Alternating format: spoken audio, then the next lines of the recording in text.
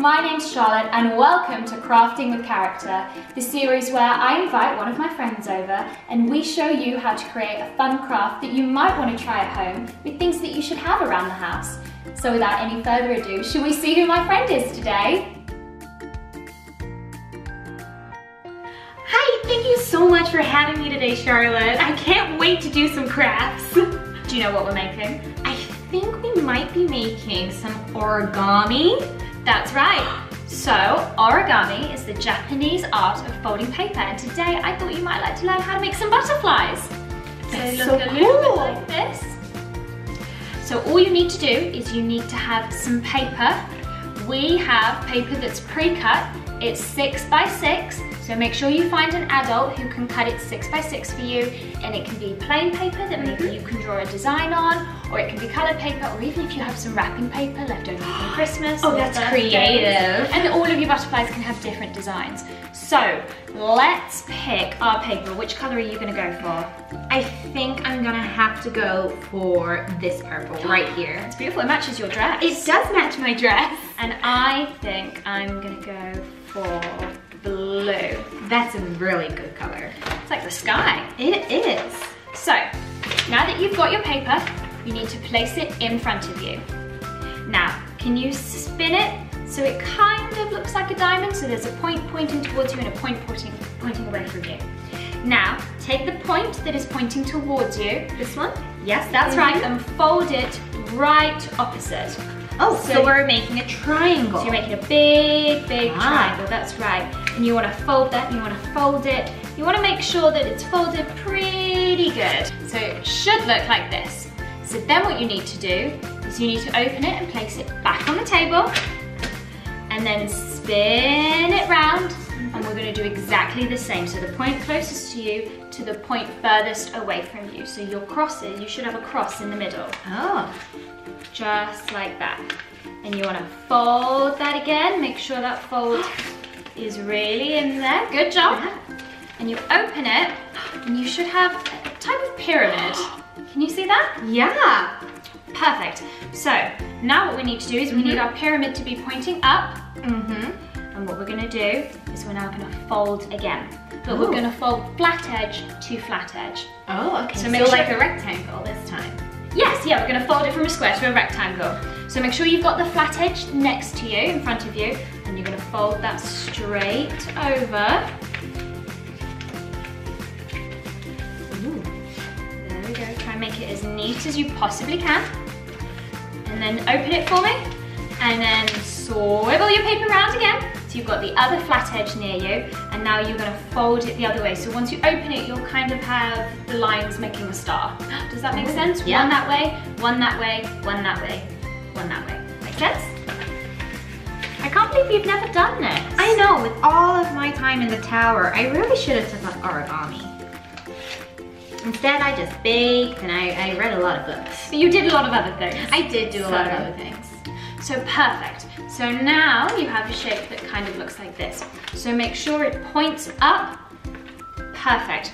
Now what we're going to do, this one is a little bit tricky, so you might need to have some help with this, but we sort of need to collapse it in on itself so it looks like a triangle like this. Okay. So the best, I'm gonna watch you first. the best way to do this is to take the edges like this and kind of push it together like that. Wow. So when you have it like this, take it in like that. Does that make sense? I think so. And then push that end in there. Push that fold in. Just like that? Just like that, good job! So then you have this. So, should we open it up and show our friends one more time? Yeah. So you have the pyramid pointing up. And now what we're gonna do is we're gonna do it like this. Ooh, there we Good go. job, perfect. So make sure it looks like this. And what we're going to do is we're going to have the flat end pointing towards us and the pointiest end of all the pointy ends facing that way. It's the safest way. It is the safest way. You don't want anything pointy pointing at you. You don't want to get any paper cuts, No. do you? So now what we're going to do is we're going to take this wing. Make sure you don't take the whole thing. Make sure you just take the top layer. And we want to fold it towards The pointy edge. The pointy edge, but you don't want to bring it straight into the center. You want to make sure, so if the center line is here, you have a gap probably about that big. So like that? Well done, just like that. And now you want to do the same on the other side. So it should look like that. Perfect, well done. A lot of triangles. It is a lot of triangles. So, should look like this. The side that you've just folded, place it down on the table. And then you want to take the edge that is pointing away from you and pull it all the way back towards you. And really, really push that fold down, just like that. And make sure that the pointy end that was pointing away overlaps. So you should be left with that. Can you see how it overlaps? And it kind of looks like a boat. Oh, it does. Yeah? A boat with legs. A boat with legs, that's right. So, we've now done that. Can you flip it over again for me? Perfect. Now this little bit here, I like to call it the butterfly's nose. The butterfly's nose? That's so cute. So we're gonna take that little bit, we're gonna take the butterfly's nose and we're gonna fold it away from us.